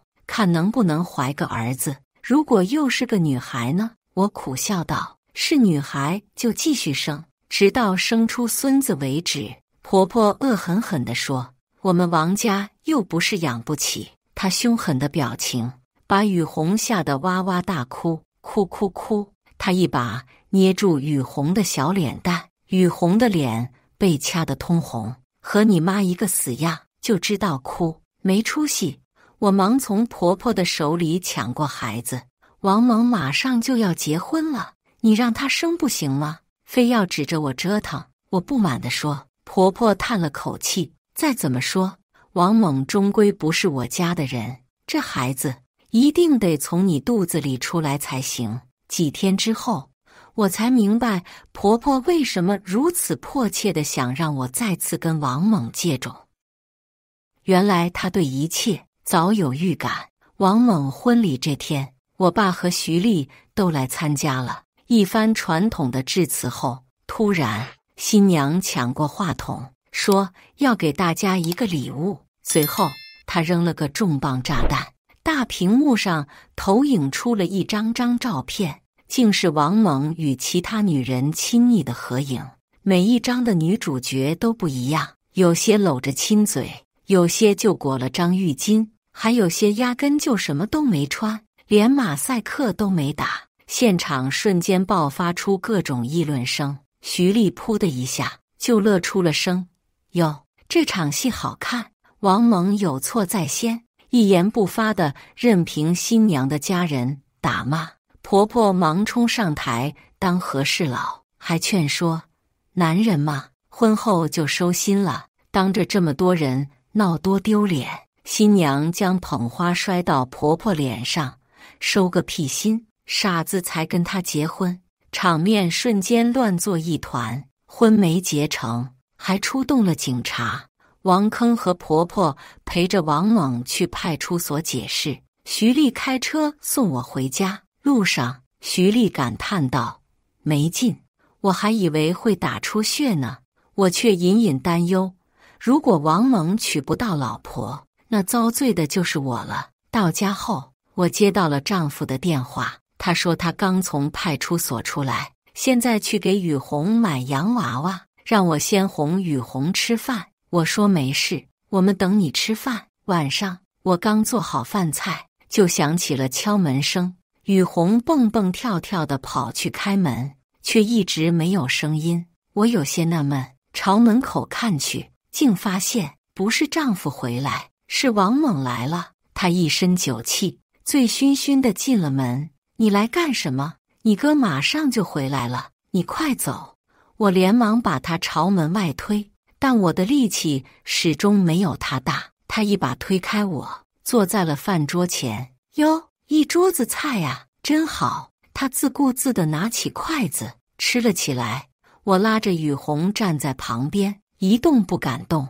有媳妇真好，有媳妇就有家了。我真羡慕我哥，从小啥都比我好。要是我爸妈还在，我肯定不比他过得差。他放下筷子，扭头看了看我，嫂子，你老离我那么远干啥？我没有答话。雨红被他吓到了，浑身都在颤抖。我问你呢？他猛地拍了下桌子，你老离我那么远干啥？见我不说话，他站起身，摸了摸雨红的脸，这小脸真嫩啊，真不愧是我的种。我把雨红护在身后，你到底想干什么？干什么？他晃晃悠悠地说，我想干你。随后他脱起了裤子，我连忙带着雨红就往门口跑，可他一把将我扯了过去。跑什么？你这个骚婆娘，在床上你也挺浪的呀。王猛，雨红在这里，你说话注意点。我怒斥道。怕啥？雨红是我的女儿，你也算是我半个婆娘。他边说着边伸手扒我的衣服。今天这时候，我本来应该在洞房的，但我媳妇跑了，那我就只能干你了。舅舅，你把妈妈弄哭了，你是坏人，我要告诉爸爸。雨红吓到大哭，伸手捶打着王猛，滚一边去，老子就是你的爹。王猛一巴掌扇在雨红脸上，再避避，老子连你一块干。我忙护住雨红，骂道：王猛，你还是人吗？雨红是你的女儿，你这样对她。王猛顾不了那么多了，他趴在我身上，正要施暴，此时却传来了王坑的声音：你们什么时候开始的？丈夫站在门口，手里紧紧捏着买回来的洋娃娃，他的眼睛红红的，布满血丝。我才意识到，王猛来的时候没关门。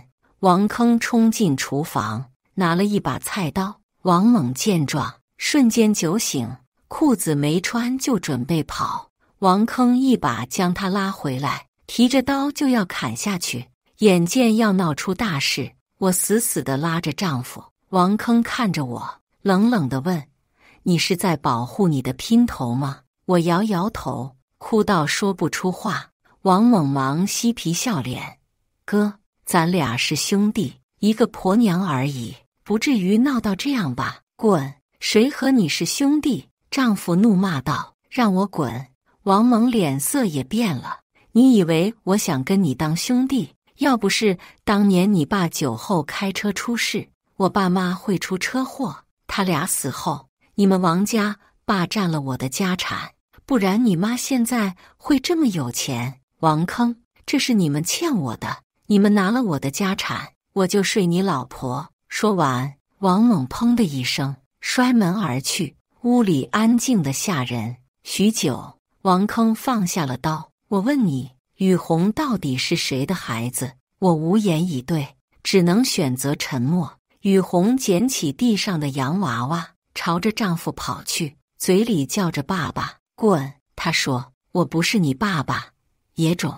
眼看这样下去不是办法，我只好带着雨红回了娘家。那时我大嫂刚刚产子，生了个男孩，我爸在家乐不可支，看见我回来，他一脸不满，问我是不是又得罪婆婆了。我点点头，拉着雨红的小手说，我要跟王坑离婚。离婚？你开什么玩笑？我爸还没开口，大哥先表达了他的不满，你离了婚，我拿什么养孩子？告诉你柳娟，你今晚就给我滚回婆家，磕头认错，不管发生了什么事，都给我忍着。我爸则拨通了王坑的电话，一脸谄媚，可几分钟后，他勃然变色。挂了电话后，他捡起一只鞋就朝我砸了过来。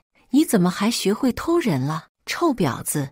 你让我柳家的脸往哪儿搁？雨红哭得更大声了。我又被赶出了娘家，无处可去之时，又是徐丽收留了我。丽姨姨，雨红哭着对徐丽说，奶奶、爸爸和爷爷都不要妈妈和雨红了。徐丽心疼地抱住我们，说，别人不要你们，我要你们。几天之后，我爸不知道通过什么方法找到了徐丽家，他拉着我，连哄带骗的要我回去跟王坑道歉。他说，这婚绝对不能离，王家就是只会下金蛋的鸡，毕竟他跟我哥的后半辈子就指着我活了。徐丽打算叫保安轰人，我说算了，我跟他回去，毕竟雨红不能没有爸爸。回到婆家，婆婆正在沙发上看电视，我爸贱兮兮的让婆婆帮忙劝劝王坑。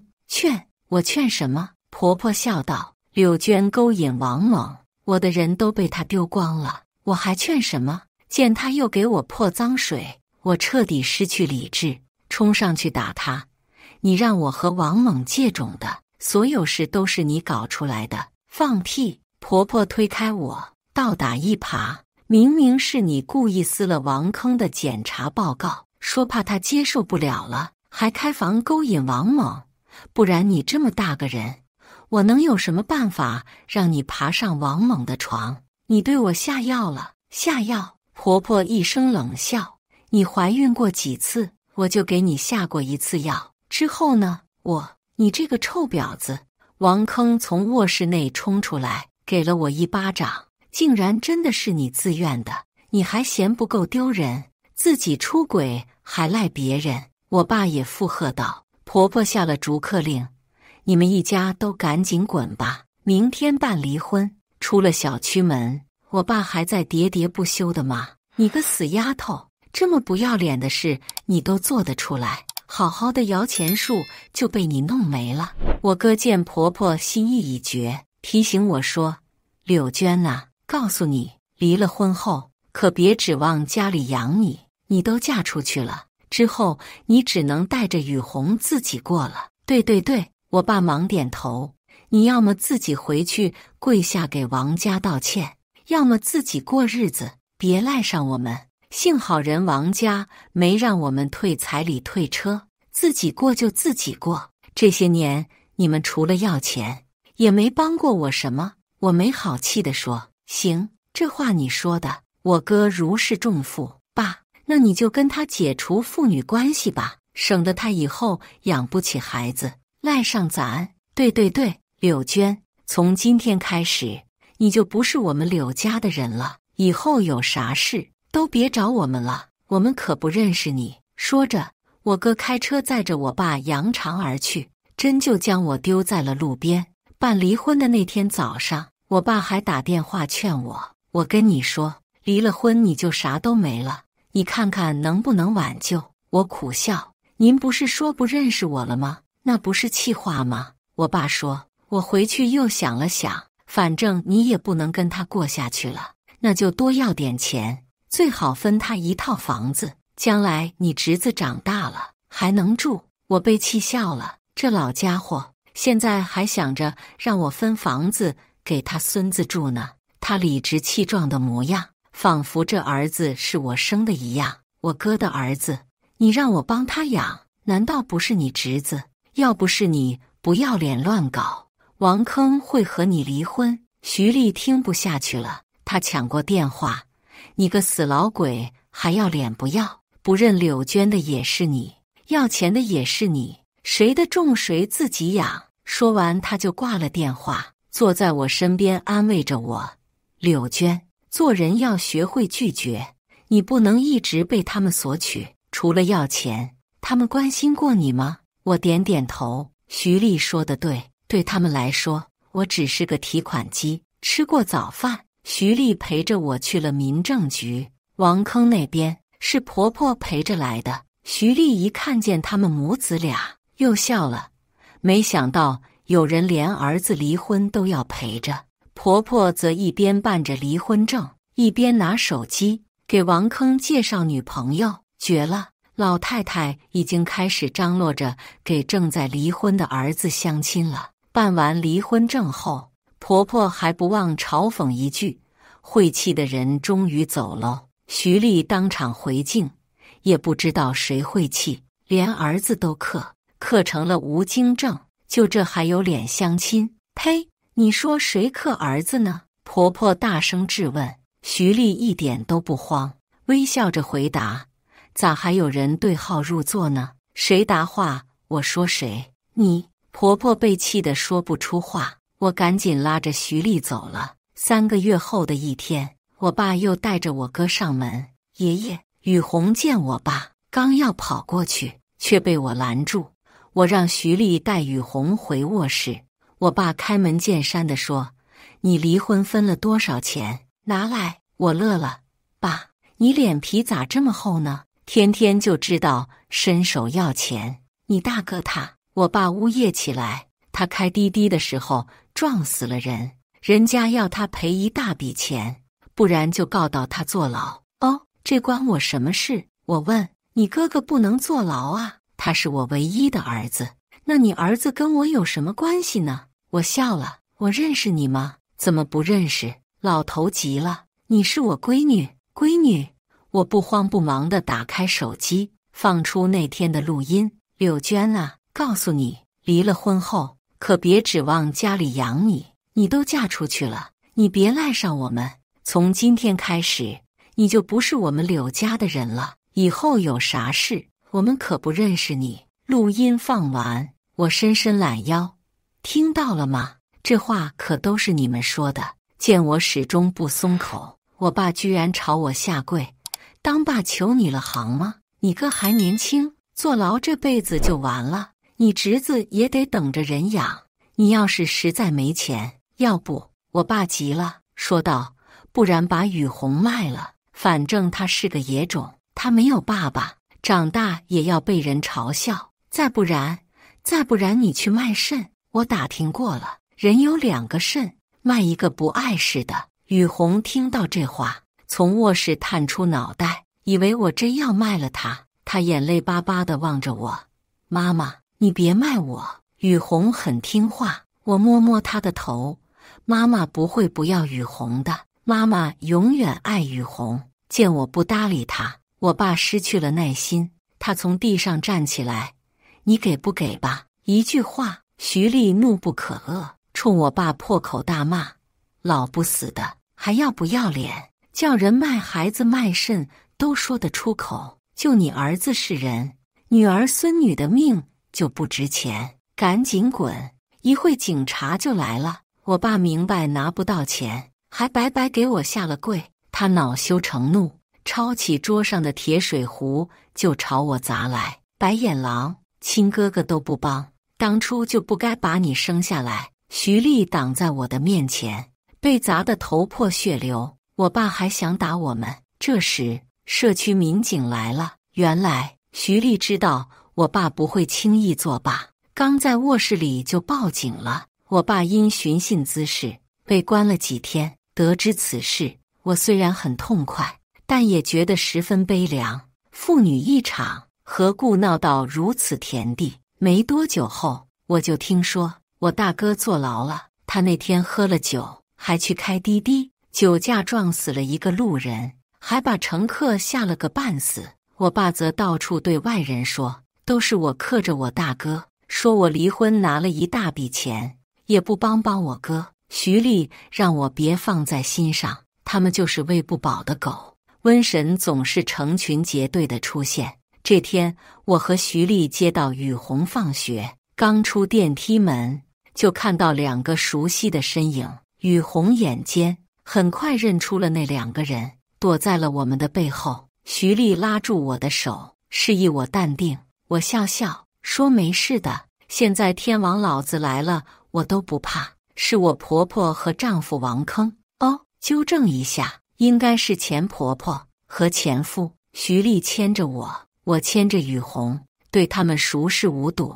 正准备进门时，前婆婆开口了：“柳娟。”徐丽挡在我身前：“有事吗你？”前夫说道：“我们是来找柳娟的，不是找你，有事就说。”我问：“把雨红还给我们。”前婆婆毫不客气：“你别在我家门口放屁，会气。”徐丽示意我和雨红快些进屋内，我们可以给雨红最好的教育，这对雨红的成长才有帮助。前婆婆说道：“你们做梦。”我表了态，没想到前夫竟哭了起来。他抓住我的手恳求道：“柳娟，我当初对你也不差，你看在你对不起我的份上，你把雨红还给我们。你们不是说雨红是野种吗？不是嫌弃她是个女孩吗？”我冷笑：“柳娟，你就当可怜我这个老太婆，把孙女给我吧。”说着，婆婆竟然想伸手来抢。雨红一溜烟跑进了房内。你们哪根筋不对呀？当初不要雨红，现在又来抢。徐丽不耐烦地问：“王坑他？”前婆婆的话未说完，前夫接过了话，解释起来：“和你离婚之后，我妈给我找了个医生，说是治疗无精症的专家。你也知道，我一直都渴望有个孩子，就同意去看看。医生开了药，但检查之后没什么进展，钱也花了不少，和我有什么关系呢？”我问。前夫说到这里，脸色特别难看。前婆婆接着解释：“那医生告诉我，可以动手术，成功几率很大。”我和王坑一商量，咬咬牙答应了。没想到出了意外，不仅没治好，连命根子都保不住了。这么爽！徐丽拍手称快。老天爷可算长眼喽！前婆婆脸色有点为难，拉起我的手，声泪俱下：“娟，你可怜可怜我们，把雨红给我们。不还有王猛吗？我听说他和又结婚了。”我问。前婆婆摇摇头，叹道：“那小子真的不争气，结婚了又出去乱搞，被人拍了裸照，他老婆和他离了婚，那再找一个呗。你们王家不是最擅长娶媳妇吗？”徐丽讽刺：“那个畜生已经坐牢了。”前夫说：“原来王猛在他老婆的介绍下进了间大公司，当了个小官后，渐渐膨胀了。为了讨外面那些女人的欢心，竟然亏空公款，且数额巨大。裸照一事爆出后，他老婆也不肯拿钱替他填这个窟窿。他为了搞钱还债，居然入室抢劫，还试图杀害屋主。最终事情败露，亏空公款加上入室抢劫杀人未遂，判了20年。对于你们家的遭遇，我深感同情。”我说：“行了行了，故事讲完了，快走。”徐丽说：“你把孙女还给我，还给我。”我们准备进屋，前婆婆挡在了门口：“柳娟，你真这么狠心？”前夫不可置信地看着我，我脸色一转，恶狠狠地说：“恶人自有恶人磨，这就是你们的报应。”前夫愤愤不平地说：“你以为那个畜生的野种我想要？我要不是看在我和雨红有点感情，我不想要你还来找我。”我笑了。随后我们关上了房门，任凭前婆婆在门外敲门撒泼，不再回应。夜里我和徐丽开了瓶酒，坐在阳台上谈心。雨红在客厅写作业，过了一会，她睡着了。我把雨红抱回卧室，给她盖好被子。出来后，我突然问徐丽：“说说吧。”“说什么？”徐丽喝多了，眼神有点恍惚。“说说你对他们做了什么。”我笑笑：“你怎么知道的？”她也笑笑，不是特别清楚。我说：“只是那天半夜，雨红拉肚子，我带她上厕所时，偷听到了你打电话的事。”哈哈，徐丽笑得越来越大声。我就知道瞒不住你，到底怎么回事？你前夫看的那个医生，是我叫人故意给他妈介绍的。我早就知道那医生不入流的，为了钱啥都干。我本来是想让他家破点财，没想到闹这么大。那王猛呢，也是我叫人勾引他的。我就想把他出轨的照片给他媳妇，也算做件好事。但他亏空公款，入室抢劫和我没关系的呀。你为什么这样帮我？我说，做这么大的局，得花不少钱吧。我就看不得你被遭人欺负。徐丽突然回过头盯着我，然后突然拉起我的手哭了起来。这么多年，我很少看到她哭，她一直都是坚强又乐观的。娟，你知道我家里以前条件差，他们都说我爸是小流氓，我妈是出来卖的。我点点头，我确实记得当初学校里确实有这样的流言，但根本就不是。不管我怎么解释，同学们都不信我，还说和我玩会被警察抓起来。直到有一次，我听到班上又有人在污蔑我爸。是你站出来让他们不要胡说，你还学着电视里的角色，质问他们，你们有证据吗？说到这，徐丽扑哧笑了。真的吗？我没那么傻吧？哈哈，我被他逗笑。最重要的是，你后来又说了一句，就算是真的，那也是他爸爸，和他没有关系，我们不能欺负他。徐丽低下头，轻声说，当年你站出来保护我，如今换我来保护你。说完这番话，徐丽大口喘着气，端起一杯酒一饮而尽。我去，终于说出来了。你也知道我这性子，肉麻的话我都不好意思说。我和徐丽对视，都笑了。在机场的候机大厅里，雨红兴奋地跑来跑去。我爸听说我要离开，不停地给我打电话。我取下电话卡，随手扔进了垃圾桶。你真决定了？徐丽问。你说你养我的呀，别反悔。我笑着说，不反悔。那啥，以后咱们就是一家三口了。徐丽说。我反驳，那样咱这样的一家三口。徐丽却嘻嘻哈哈，谁规定一家三口必须是爸爸妈妈和孩子呢？以上就是今天分享的故事，大家有什么想说的、想吐槽的，欢迎在下方评论交流，也更希望能给人间烟火点个订阅，我将会分享更多优质的故事内容。